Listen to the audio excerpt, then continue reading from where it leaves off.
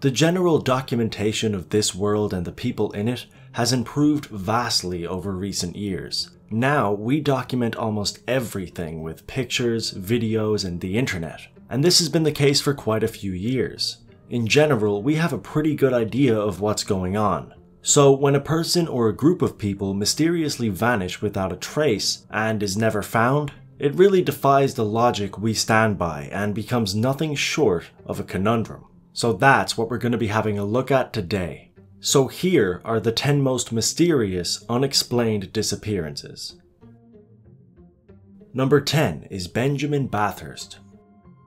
Benjamin Bathurst was the third son of Henry Bathurst, who was the Bishop of Norwich. This meant that his location was usually pretty well known, and because of this, it came as quite a shock when he mysteriously disappeared on the 25th of November 1809 when he was staying in a town west of Berlin. Now, the initial disappearance wasn't where the shock came from, as the area around him was riddled with bandits who would often kidnap people of note in order to collect a reward. However, when Benjamin Bathurst's wife put up a significant reward for any information or evidence about her husband's whereabouts, not one person came forth with any concrete evidence. She then set up an extremely expensive search party and even had a visitation with Napoleon himself, who offered his assistance. And yet, none of this came to any avail. It's been over 200 years and barely any evidence of Benjamin's body or belongings have been found, and we still have no idea what the motive was from the person responsible. The most likely answer here is that Benjamin was murdered, but we still don't know why, and based on the overwhelming amount of unsuccessful attempts to find answers, we may never know. Number 9 is Solomon Northup. Solomon Northup had an array of titles in the 1800s, such as a farmer, a violinist, and he was involved in a movement to end slavery. His biggest accomplishment, however, comes from a memoir he wrote called 12 Years a Slave, which documented the brutal time he endured after he was tricked and sold into slavery. This, of course, was adapted into a movie and went on to win multiple Oscars. He was eventually freed, and after this, his timeline becomes blurry. He rejoined his family, but after that, no one was really sure what happened to Solomon. Which is strange because of how well known his story was. In fact, he had done lectures, book tours, and had been heavily involved with a movement to end slavery, and yet, after 1857, Solomon was never seen by any of his relatives again. Certain newspapers reported that Solomon had been sold back into slavery. Others reported that he had been killed, but the details are too blurry for us to be able to put any definitive answers on it. And while Solomon's life story is an incredibly well-known one, his fate is completely the opposite. Number 8 is the MV Joyita. In October of 1955, a vessel known as the MV Joyita set sail on what was supposed to be a simple enough 2-day journey from Samoa to Tokelau Islands. However, they never arrived. This was strange because they never sent out any distress signals and the vessel was perfectly capable of making the journey. Well, a search party was sent out and there were no results for an entire month until they eventually found the vessel. Except there wasn't a single crew member on board. There were a few problems with the ship, but it was still fine to travel with, especially with the reasonably short journey they were making. As well as this, all of the windows had been smashed, everything valuable had been taken, and bloody rags were found at the scene, which hinted towards the ship being attacked and raided by pirates. This would make sense, except it's been over 50 years and not one sign of the 25 people who went missing has popped up. Usually when such a large amount of people are kidnapped in these conditions, they are put up for ransom, forced to work, or used as hostages, but even though there was an extensive search for any sign of this happening, they never found anything. In conclusion, 25 people seemingly vanished into thin air, leaving nothing but an empty and damaged boat behind. Number 7 is Louis Le Prince. Considered to be the father of cinematography, Louis Le Prince created the world's oldest surviving film, a 2-second short created in 1888 known as the Roundhay Garden Scene. Despite this, his name is rarely mentioned in the history books. This may be because 2 years after he created his most famous piece of work, Louis Le Prince vanished under extremely mysterious circumstances. In September of 1890, he said goodbye to his brother and boarded a train in France that would go from Dijon to Paris. However, when the train arrived, Louis Le Prince was nowhere to be found. They initially checked the train and all along the railway. After this, they conducted an extensive search in an attempt to find him. This included speaking to the passengers on board, who said there was no suspicious activity. With all of this, you would expect Louis to have been found reasonably quickly, and for there to be a reasonably simple answer as to how this happened. And yet, over 100 years later, we still have no idea what happened. A number of theories have popped up, such as a carefully planned suicide, and a theory that Louis was planning to vanish in order to escape some of his financial burdens. While all of these theories and ideas have small things backing them up, they could easily be all wrong, and it seems as if we'll never truly know what happened to the man who essentially created film. Number 6 is Maura Murray. Maura Murray was a 21-year-old nursing student from America who went missing after crashing her car in New Hampshire on the 9th of February 2004. Her case was an incredibly strange one, starting off with the reason she made the trip to New Hampshire in the first place. She left college and told her professors that she'd have to leave for a week in order to deal with a family emergency. Her family later confirmed that there was no emergency to deal with. There were a number of strange occurrences before the event in question. Around a year prior to this, she had been arrested for using a stolen credit card, but this didn't seem to have any connections to her disappearance. She also broke down into tears while she was working, but didn't tell anybody the reason why. However, the strangest event occurred after she had crashed her car, when a bus driver found her and said that he would phone for help. However, she pleaded for him not to, and said that she already called AAA. This call never happened, leading to the assumption that Maura did not want to be helped. We haven't been given any definitive answers, but something very interesting happened when a video was uploaded right here on YouTube called Happy Anniversary, which was uploaded exactly 8 years after Maura's disappearance, and features a seemingly insane man laughing. YouTuber Scare Theater made a video analyzing this clip and the man's channel in general, and found out that there were quite a few links to him and Maura's disappearance. The main link being that his username was 112 Dirtbag, and Maura crashed her car on Route 112, and her father described whoever was responsible for her disappearance as dirtbags. While this is eerie and disturbing, it doesn't necessarily mean he had anything to do with this event, but other than this, we don't really have any answers at all. Number 5 is the Roanoke Colony.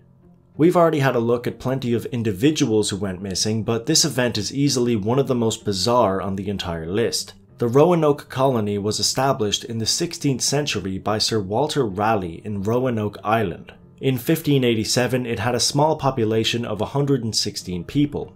It was looked after by an artist known as John White, who occasionally checked on them to see how they were doing. Well, it probably came as a bit of a shock to John when he returned to Roanoke Island to find out that the entirety of the colony were gone. All that was left was the carving of the word Croatoan, which more than likely meant they moved to Croatoan Island, but later searches revealed that that may have not been the case. Granted, these searches didn't happen straight away and took quite a while to conduct. Regardless, while there may be theories backed up by small fragments of evidence to suggest where they went, we can't be too sure. Meaning 116 people essentially upped and vanished without a trace. Because of this, they became known as the Lost Colony, and this incident kind of became a historical phenomenon. Number 4 is Frederick Valentich. Frederick Valentich was a 20-year-old trainee pilot who was flying over Australia on the 21st of October 1978 when himself and his plane completely disappeared. What makes this event even weirder is what happened right before he vanished. He began to report that some kind of an object was following him around while he was in the air.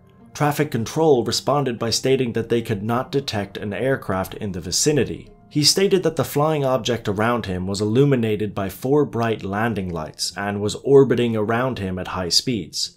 He was then asked to describe the aircraft, and the last thing he said before completely vanishing was, "It isn't an aircraft."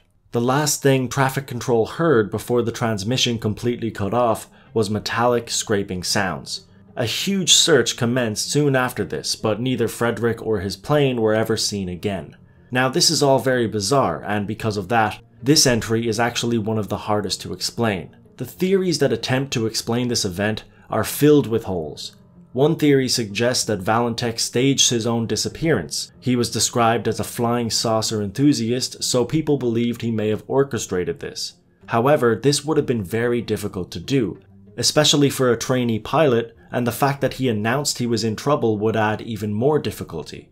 Another theory suggested that he became disoriented and began flying upside down. However, that would have made it very difficult for him to describe his sightings to traffic control, and also it doesn't tell us how his plane was never found, nor does it explain the scraping sounds that were heard while he was that high up in the air. Of course, with the nature of this event, one of the most popular theories was a UFO attack or abduction. Again, this is improbable, but there were actually quite a few UFO sightings in Australia on the night of this event. So while it seems ridiculous, it's also the only theory that has any half-decent evidence behind it. Overall, nobody has really provided any concrete explanation as to how this happened, and the theories that we do have been riddled with contradictions and improbabilities. So much so that this event is one we just may never have answers to. Number 3 is Ray Gricar. Ray Gricar was a well-known district attorney who mysteriously vanished on the 15th of April 2005 while he was driving through an area of Pennsylvania. His wife reported him missing when he failed to return home, and the following day, police found his vehicle in a car park, but Gricar was nowhere to be seen. What makes this more interesting was the mysterious circumstances revolving around this disappearance. Ray Gricar was actually involved in one of the biggest child sex abuse cases in American history, this being the case of Jerry Sandusky, who was eventually sentenced to 45 counts of abuse towards children.